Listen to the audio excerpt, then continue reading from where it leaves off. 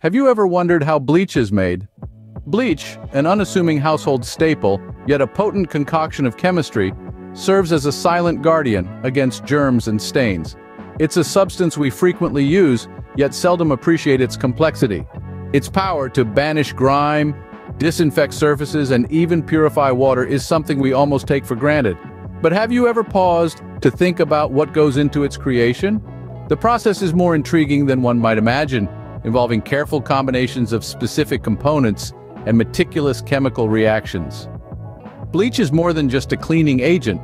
It's a testament to our scientific progress, a tool that has evolved with us over the centuries, and a crucial ally in maintaining cleanliness and hygiene. So the next time you reach for that bottle of bleach, remember the fascinating science behind it. Now, strap in and prepare for a journey into the world of bleach manufacturing. Bleach begins with salt and water. Yes, you heard it right. The two main ingredients in the production of bleach are as common as they come: sodium chloride, which you may know as table salt, and water. It's quite astonishing to think that these everyday items form the basis for such a powerful cleaning agent. Let's delve a little deeper into these core ingredients. Sodium chloride, or table salt, is a compound made up of two elements, sodium and chlorine. Sodium is a soft, silvery white, highly reactive metal, while chlorine is a yellow-green gas at room temperature. Together, these two elements form the white crystalline substance that we sprinkle on our fries. Now, water might seem like the simplest of substances, but it's actually quite complex. Water is a molecule composed of two hydrogen atoms bonded to one oxygen atom. It's a unique compound with some very special properties. For instance, it's a great solvent, meaning it can dissolve many different substances. That's why water is often referred to as the universal solvent. But how do salt and water come together to form bleach? Well, the process begins with something called electrolysis. This is a method that uses an electric current to drive a non-spontaneous chemical reaction. In the case of bleach production, electrolysis of a salt solution results in the production of chlorine and caustic soda.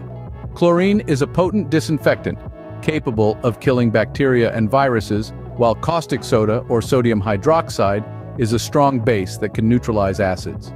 When chlorine and caustic soda are combined with water, they form a solution known as sodium hypochlorite, the active ingredient in most household bleaches.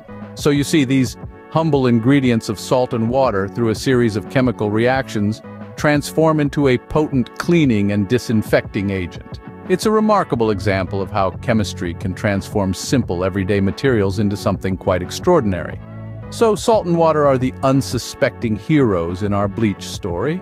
The magic happens during a process called electrolysis. Now, this isn't a mystical Harry Potter-style transformation, but it's a scientific one that's just as remarkable. Electrolysis, at its core, involves the use of an electric current to induce a chemical change. This process takes place in an electrolytic cell, which is essentially a controlled environment for the magic to happen. Let's dive into the specifics. In the case of bleach production, our electrolytic cell contains a salty solution, which is a mix of ordinary table salt, sodium chloride, and water. When electric current is passed through this solution, it triggers a series of reactions. On one end of the cell, the negatively charged electrode, or cathode, attracts the positively charged sodium ions. Here they react with water molecules, producing a compound called sodium hydroxide and releasing hydrogen gas. On the other end, the positively charged electrode, or anode, draws in the negatively charged chloride ions. They too undergo a transformation, releasing chlorine gas. So to recap, we started with a simple solution of table salt and water. By applying an electric current, we've ended up with chlorine gas, sodium hydroxide, and a bit of hydrogen gas as a byproduct. But how does this relate to bleach? Well, the chlorine and sodium hydroxide are the two primary components of bleach. The chlorine gives bleach its disinfecting properties, while the sodium hydroxide enhances the solution's overall stability and effectiveness. And there you have it. From a humble saltwater solution to a powerful cleaning agent, all thanks to the marvel of electrolysis. This process is not only key to the production of bleach, but it's also used in a host of other industries, from metal plating to the production of batteries. So next time you're tackling a tough stain or disinfecting a surface, remember the fascinating journey that your humble bottle of bleach has been on. It's a testament to the wonder of science and the power of transformation. Electrolysis, a simple process with extraordinary results. Well, we've got our chlorine and sodium hydroxide, now what? Well, it's time to bring these two key players together to create the star of the show. Sodium hypochlorite, the active ingredient in bleach. Imagine a dance floor where our two components, chlorine and sodium hydroxide, meet. They sway and interact, moving in a choreographed dance of chemistry. The chlorine, a strong and reactive element, finds a partner in the sodium hydroxide, a compound known for its ability to break down substances. Together, they perform a dance of transformation. The reaction between these two is known as a displacement reaction. As they dance together, they exchange partners. In this case, chlorine gives up an electron to the sodium in the sodium hydroxide, displacing the hydroxide ion. This forms sodium chloride, or table salt, and water. But the dance isn't over yet. This reaction also produces chlorine gas, which is highly reactive. The chlorine gas then reacts with the remaining sodium hydroxide, forming sodium hypochlorite and water. This process is exothermic, meaning it releases heat. The reaction not only creates our star, sodium hypochlorite, but also gives off energy as a byproduct. It's like a performance that ends with a grand finale of fireworks. Sodium hypochlorite is a strong oxidizing agent. It's this oxidizing ability that makes bleach such a powerful disinfectant. It can break down the cell walls of bacteria and other microorganisms, effectively killing them. So, in essence, the bleach we use in our homes is born from a dance of chemistry, a dance of transformation and energy. But let's not forget about the other products of this reaction. The sodium chloride and water that are also formed play their own roles.